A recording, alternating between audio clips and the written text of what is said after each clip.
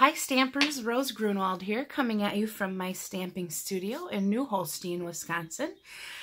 And today I'm going to show you an incredibly simple but gorgeous card using the Love What You Do stamp set. This stamp set is available for purchase before it goes live in the new catalog.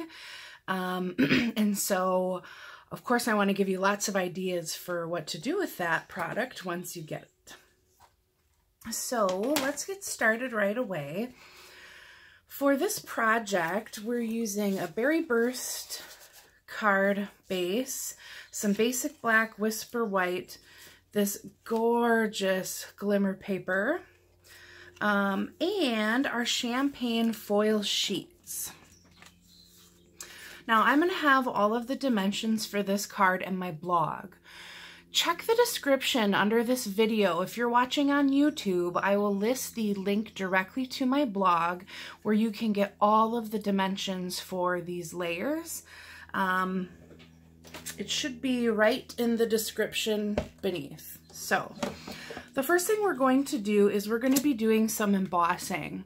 I'm using this brand new embossing folder from the big catalog. I think it's called the Lovely Floral. It comes in the largest bundle that you can get right now with the Share What You Love promotion going on. And we're going to be embossing right on our champagne foil paper. I chose the champagne foil because I think that one looks the sharpest with Berry Burst.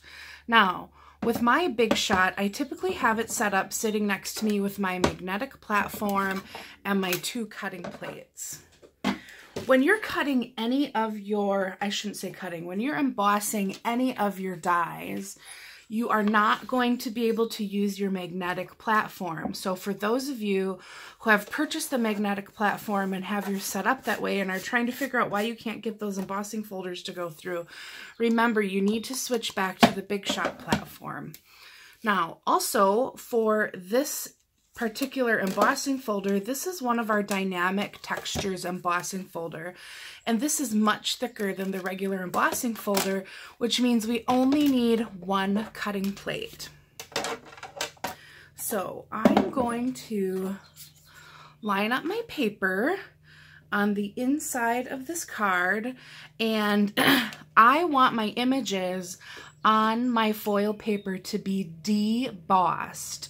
That means that the Stampin' Up logo is down when I run it through my Big Shot. And if you want, you can feel the area that's raised up. That's the area you're going to want pressing into your layer. So I'm just going to line this up in my embossing folder here. And then I make my Big Shot sandwich. So I put my platform first, my embossing folder next, and then my cutting plate. And I'm just going to run that through.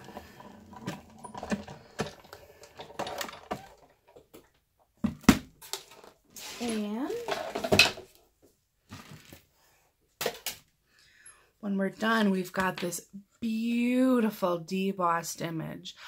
I love using foil sheets for my embossing folders, especially these large, I guess you would call these large photos or large image embossing folders. They work just perfect. I absolutely love them. So that's another great tip for using your foil sheets. I have a tendency to buy a lot of paper that I don't always use, and so this is a great way to use up those foil sheets. Okay, I've got my card base. This is going to be a tall card that opens this way, so that means to get a nice crisp folded edge here, you need to score it because the grain of the paper is going this way, so we need to break that grain with the score line before we fold. This card is incredibly easy to put together. I'm going to do a little bit of stamping here first on a scrap of Whisper White. And I'm doing that in my Berry Burst.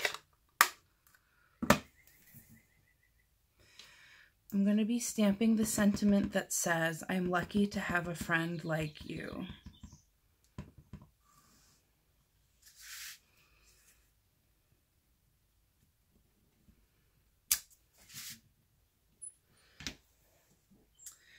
And then all I'm going to do is take my snips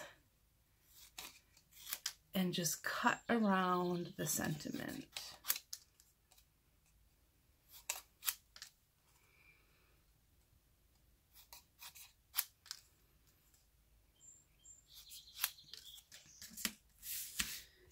Get rid of my scraps. All right, now we can assemble the front of our card. So the first thing I'm going to do is use my snail and adhere this beautiful glimmer paper.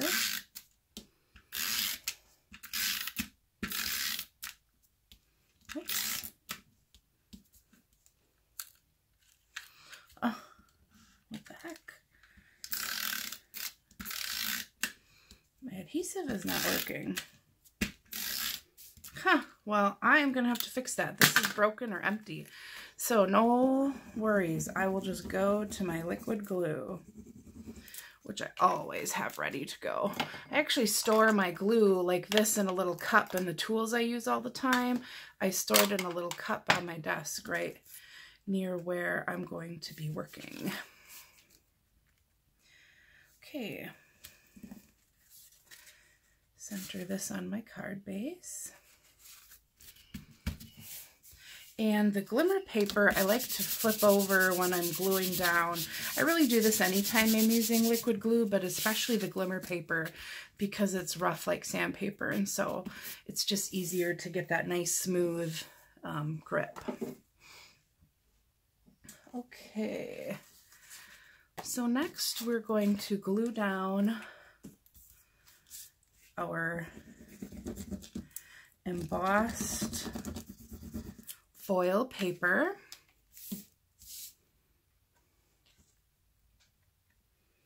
In the center of our basic black layer. And again, remember, I will have all of the dimensions for these on my blog. You can get the link right down below in the details of this video. And remember, if you love what I'm doing here, show me some love. Send me a comment and share my video with your friends. I absolutely love that. Okay, I love ribbon. I put ribbon on a lot of my cards, and so I'm going to be using this Berry Burst metallic edge ribbon to add a little pizzazz to this card.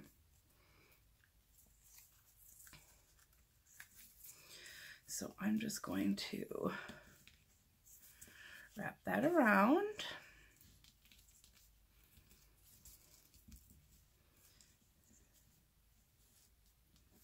And then tie this in a knot.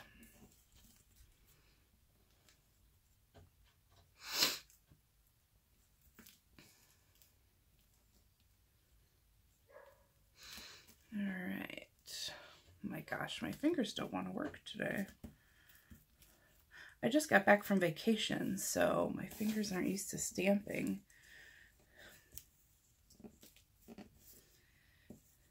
Okay.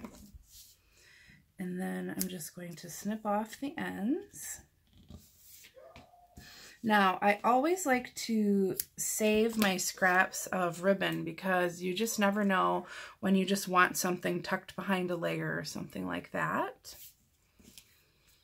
And then we're going to use some dimensionals here and pop this up. This dimensional sheet is one of the big ones I got from one of our paper pumpkin kits. I always make sure to get full use of all the supplies that I get in that paper pumpkin kit. And I'm going to secure one more in the center of this card.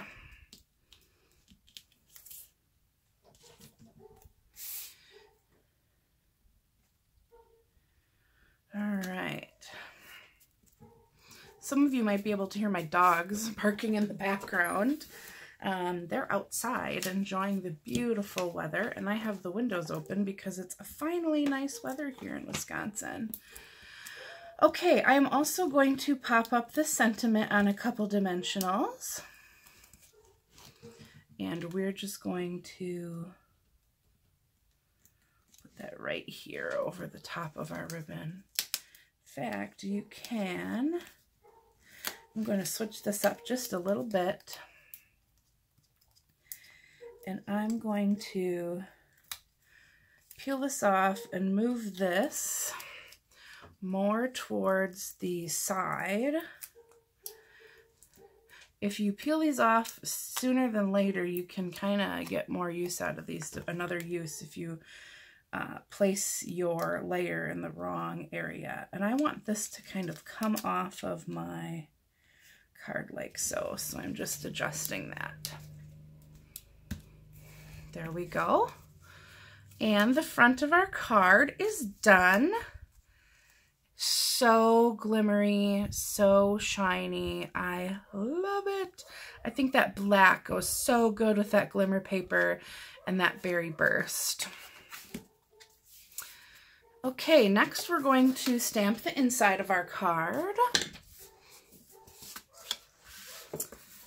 And let me grab my berry burst. So I'm using the flowers from this stamp set, and the first thing I'm going to do is stamp off, and then I'm going to stamp these in the bottom corner. And then card wouldn't be complete without a sentiment on the inside. This is going to be a thank you card for a friend of mine. So I'm using the thank you sentiment with my memento. And then I'm just stamping thank you right here over the top of the flowers. Now all that's left to do is adhere our stamped layer to the inside. And I'm going to set this on a basic black layer first.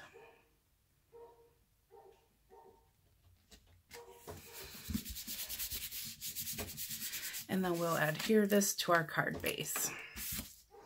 Get this out of the way.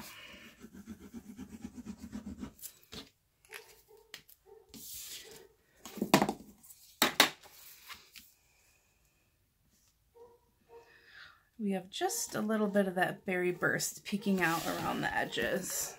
So we've got that subtle color. There. And our card is finished. Isn't that adorable? I've got another card here I made in white. I didn't stamp the inside of this one yet, but you can see the differences here. I think this is just a gorgeous, gorgeous card. Thank you so much for stopping by. Make sure that you subscribe to my YouTube channel. At the end of this video, you'll see a picture of me up in the upper left-hand corner. If you click that, you'll subscribe to my video. If you want to watch more videos from me, click down here to the bottom on the right, and you'll see a playlist of more of my card making videos. Thanks again for stopping by. Hope you have a great rest of your day. Make sure you check out my blog for the dimensions on this card, and share this video if you love the project I made. Have a good one.